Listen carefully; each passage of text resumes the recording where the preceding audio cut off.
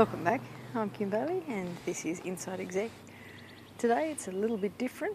Today I'm in Bunbury, Western Australia at the Australian Floral Art Association Championships.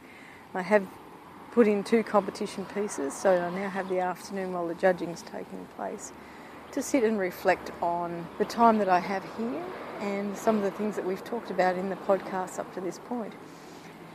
What's most interesting, I guess, about being here on my own and having some time is that I can have some time for reflection, and I guess that's something that we don't take advantage of in our busy lives. We like to have everything scheduled and timetabled and organised, and we do need some time out, some time away, some time for reflection, and it doesn't have to be for anything specific. You don't have to be looking for a particular outcome, but it's a good opportunity for you to just sit somewhere quiet, although there's a little bit of traffic noise in the background here, but I'm looking out at this vast expanse of water. There's storms around a bit, but it's just a time where nothing else can impede, nothing else can intrude on the time that I've got to think about the things that have happened in the last month or so. It gives me time for reflection, it gives me time to look out and not allow any other distractions to intrude in this time where I reflect on where I am at this point and what I'm thinking about and where I'm going. So what is reflection time and how do we use it to our best advantage? Well, reflection time for me is not about thinking about the actual activities of work that might be intruding in my day. It's about a broader approach. It's about just sitting and letting thoughts flow through my head. Sometimes that'll be new ideas, sometimes it'll be solutions that I hadn't thought I could possibly come up with to situations that have been at the back of my mind for some time. And sometimes it's just an opportunity to not think at all, to have some stillness in my head and not be constantly working the brain trying to find the next thing that has to be done, the next thing that needs to be done, the next thing that should be done. So a quiet time, and you'll probably hear that in my voice, that it's actually a quieter time for me across the board. It gives my body a chance to recover as well as my brain. So it is what it is. It's a reflection time. It's looking inward instead of looking outward and giving yourself an opportunity to have some time where you are not focused on anything in particular. Be focused on nothing at all. Now, there's a lot to be said. A lot of people find solace in meditation.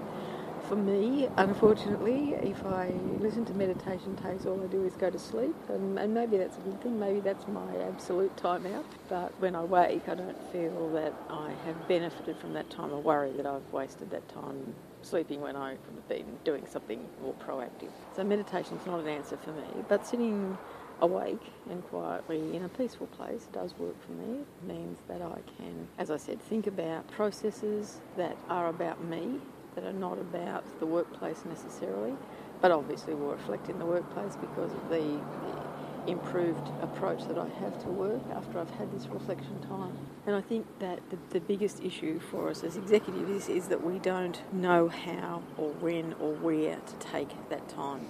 We think that we don't have time to have time out. We don't have time to stop and smell the roses, as they say, although you wouldn't want to do that this weekend at Bunbury because there's an art gallery full of live flowers, so there's a fairly overwhelming perfume, not just roses. Seagull, it's authentic. You can tell that I'm actually on the water's edge. I think it wants to be fed, personally. It's not going to happen in the short term anyway. The reflection time for me at this time while I'm away, and I am completely away. I have not ever been to Western Australia before, so obviously not been to Bunbury before. It's a lovely little town on the water's edge, often called the Three Waters, I think they told me, because it's a meeting of 3 waterways. A seaside town, but not really a beachy suburb, if you understand my drift. And so it's a bit of a country town on the water, I guess, is my feeling. And the people here, everyone I've talked to, and I've said, it's a lovely spot, you should be so happy to be here. And they're quite surprised that an outsider would see it as something special because it's just their backyard, it's just what they're used to, and that someone would see it so special that they would have to say something about it. And I wonder how we can look at that in terms of our work situations and see if we are not overanalyzing in our work situations and focusing on the little things that aggravate us rather than looking at how our work and our work ethics and our workplace and our work behaviour appear to someone who is independent, someone outside. And it's often a good assessment to get is to actually listen to what people coming into an organisation see and hear that you don't, that you're blind to. That's a good thing for reflection.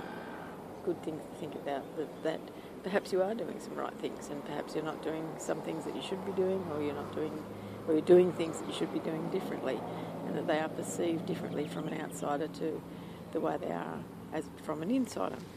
Which brings me to one of my pet peeves, and it's about expecting outsiders to understand internal procedures. We can't, when we are responsible for organisations, allow that attitude to be broadcast to the broader public or to your customers or to whoever needs to interact with your organisation. It's far too common, and as consumers, we all have been placed in that position where we've applied for some sort of permit, or we've gone to a shop to buy something in particular, and the response is, oh, we don't do it that way, or we have to do it like this.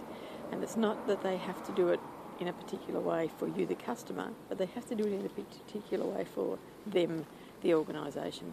And really, when you think about it, their procedures are none of your business, and you're not interested in them. All you want is a result. And we need to ensure that we focus on that when we're looking at processes and procedures, that we don't allow our understanding of our own procedures to be the reason we give clients or customers for the way we do something. All they need to know is that what they want, the outcome they want, is going to happen. And so I don't quite know how that works in terms of reflection, but it's a reflection that I've had while I've been sitting here, so I'll just share my reflections with you. How about I do that?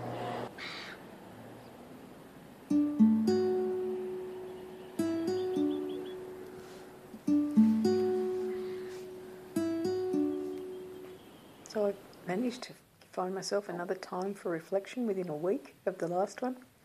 I'm actually back in the beautiful downtown Wonji in New South Wales after my time in Bunbury at the Australian Championships for Floral Art. And it's been a wonderful week of time away from the rest of the businesses in which I'm involved. Tonight I've got another time for reflection, and in this part of the talk I want to give you some ideas about when you can find these times for reflection, because I know that we all have very full lives, very busy lives, very ordered and regimented lives, as I talked about earlier. But there are times in the day, and there is technology that can help you in the reflection time. So I'm actually recording this on my phone, and I would imagine that all of you have phones that you can use for recording your thoughts wherever you are, and may well in fact use them that way already. So it's an easy way for you to take 5 minutes, 10 minutes, when there's a break in between whatever you're doing, to just stop. And it's about, reflection time is about stopping. It's about stopping the process in which you're involved and taking a time away, a time for your mind to recover and to think of other things. So I'm actually waiting for the clothes to dry in the clothes dryer at the laundromat. And so I thought, well, this is a good chance then to finish off that task that I was going to do and have this podcast up and ready for people to listen to. So I'm actually completing a task, but at the same time, it is a reflection time for me. As you heard in the earlier part, I strayed off talking about reflection to actually having a reflection about a particular process. And that may well happen again, but I'll try and keep focused this time and just talk about reflection time and how you can use it and what tools are good for you to use when you have reflection time. Now, for some people, recording what they're thinking is not a comfortable way for them to get the information out of their head and record somewhere else. So I would like to also recommend to you a process called free writing. Now, I was first introduced to this when I was writing content for websites. And it's a process where you set a time limit and you just write whatever comes into your head. And if nothing comes into your head, you just put down blah, blah, blah. You don't try and correct it. You don't try and correct the grammar or the spelling or the way it's structured. You just simply write down the words. And you set yourself a time. I used to set myself a time for 5 minutes. And 5 minutes is plenty of time to be writing things when you're not going to be distracted and not going to be worried and not going to second guess what you're writing. You can actually put down a whole lot of content. And the idea of it is that you put it all down, the timer goes off, you stop at that point, and you do not read it at that point.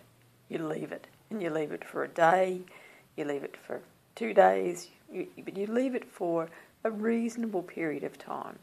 Then you go back to it and you correct it in terms of the spelling and the grammar and the order of the thoughts that you've put down.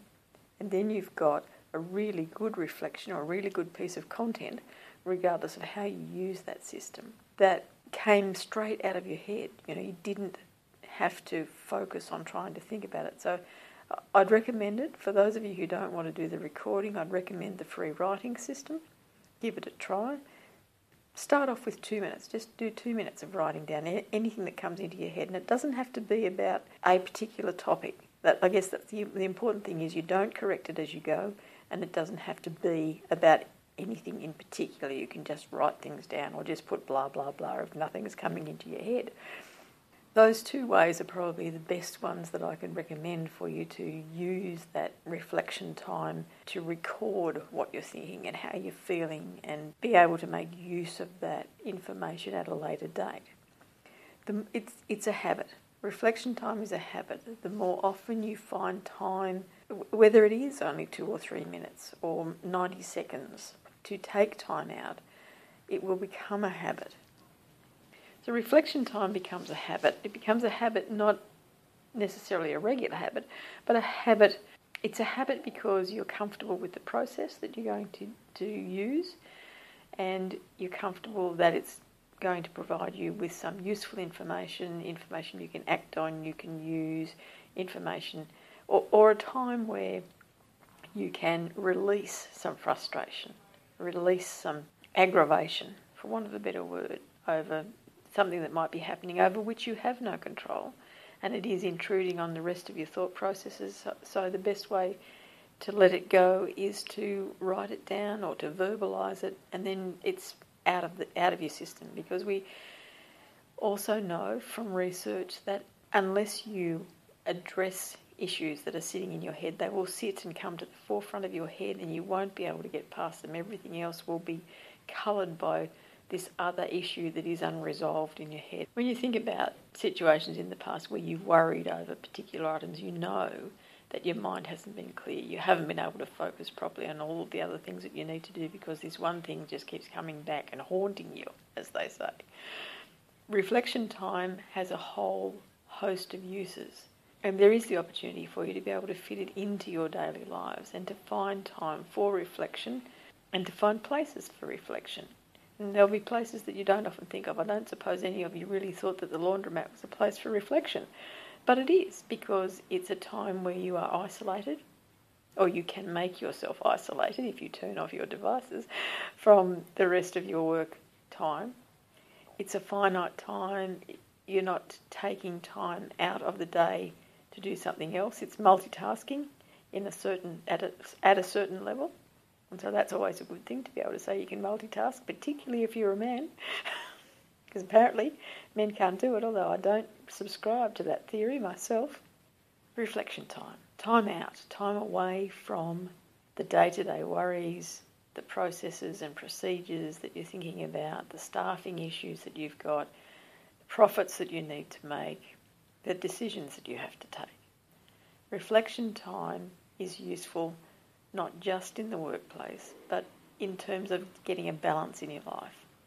It's a time where you can look at what you're doing and how you're doing it and come up with answers to issues that you would not have thought of if you had focused on the issue at hand. Sometimes thinking laterally and thinking outside the square can't happen when you're thinking particularly about an issue. It comes out of the blue. We really don't understand how our brains work particularly well.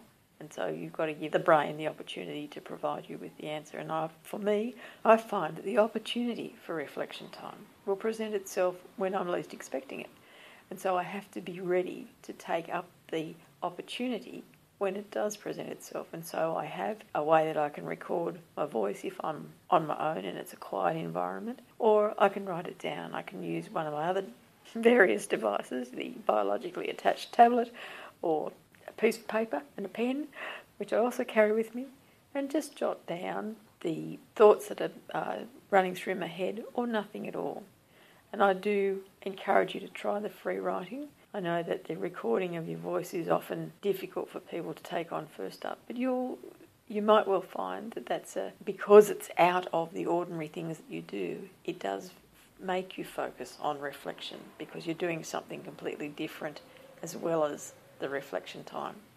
That's my thoughts on reflection and reflection time as a little bit of an aside out of the more focused podcast that we've been presenting to you. I'm Kim Bailey and this is Inside Exec.